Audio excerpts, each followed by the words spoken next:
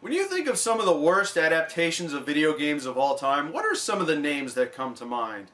Mortal Kombat Defenders of the Realm, Street Fighter The Legend of Chun-Li, Double Dragon, the cartoon and the movie, Resident Evil Apocalypse, Far Cry, Alone in the Dark, Blood Rain.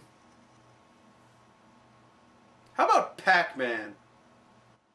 Well, believe it or not, someone actually created a Pac-Man animated series.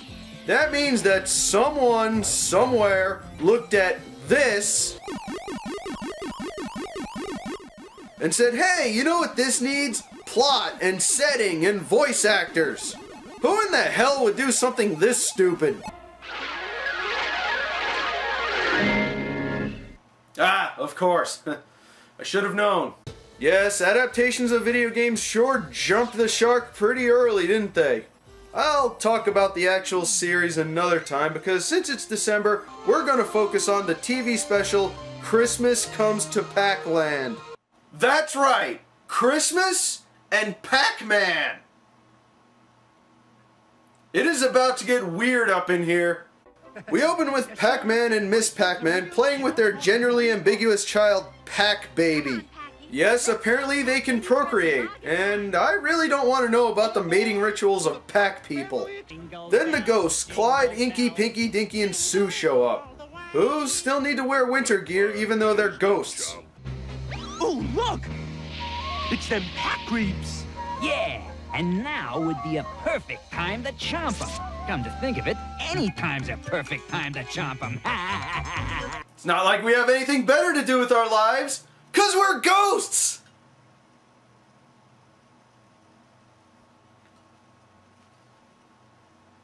I thought it was funny. So they have a quick chase. Hey, look, it's like the game, sorta. Then they fend off the ghosts with snowballs. That's not fair. The only thing we got in the game were those cherries that didn't do anything. Then they take their LSD pills, which for reasons unknown give them the power to beat the ghosts by eating them. I have so many questions already. You know, it's not like I'm not familiar with the games, obviously. It's just seeing it in this context, it makes my head hurt. And we've only just gotten started. Hold on tight because it's about to get weirder. The ghost eyes fly off as they do in the games and they run into Santa Claus, causing him to drop his bag of toys and crash his sleigh. I've never seen anything like it. Maybe it's a UFO. Yeah, and look at that weird alien with a hairy face and a red spacesuit. He's pear-shaped and not yellow. Clearly he's from another world. Are you okay? I think so. Where am I? You're in Pac-Land. Pac-Land? That's funny. I've been all over the world and I don't remember hearing of Pac-Land. Whoa! Even Santa Claus doesn't know what's going on. Oh God. I think we're in trouble. So they help out Santa, who doesn't seem fazed by the inexplicable race of round people that came to his rescue. Who are you anyway? And what are you behind schedule for? You mean you really don't know? Why, I'm Santa Claus, and I'm late with my Christmas deliveries. Christmas? What's that? You've never heard of Christmas? We have no Christmas in Pac-Land. Our world is an abomination of nature, forgotten by God and all things holy. The citizens of Pac-Land agree to help rebuild Santa's sleigh, and Pac-Man goes out to look for the missing toys. I can't believe I'm explaining all of this. Meanwhile, the ghosts return to their hideout and put on new ghost skins. Okay.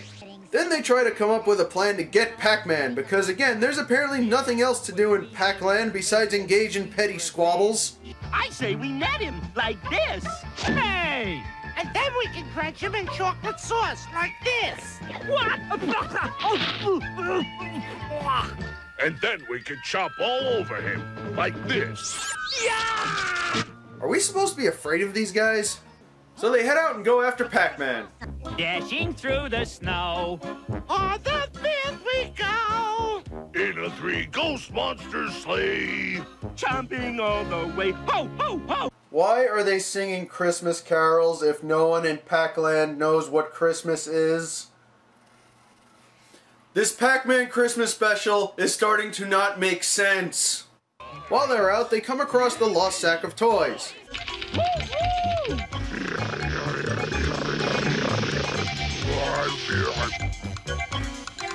Ha-ha! We struck it rich! My God, what a sad existence we lead.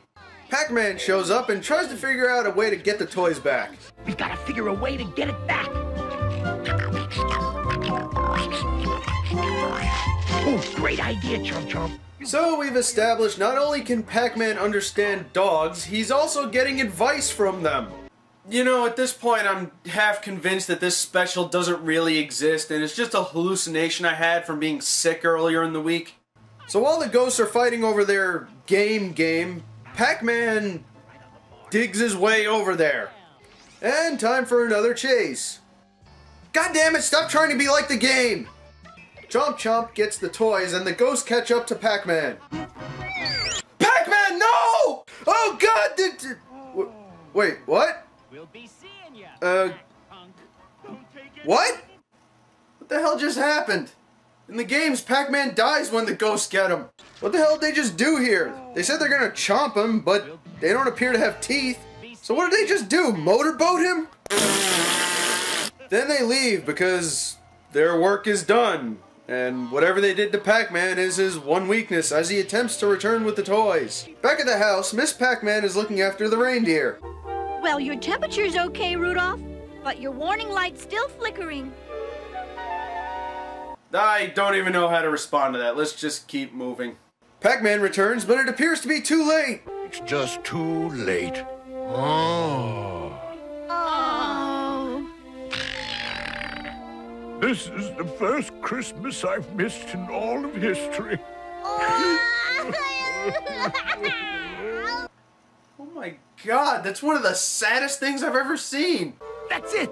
We can still save Christmas. Santa, get your sleigh and reindeer and follow me.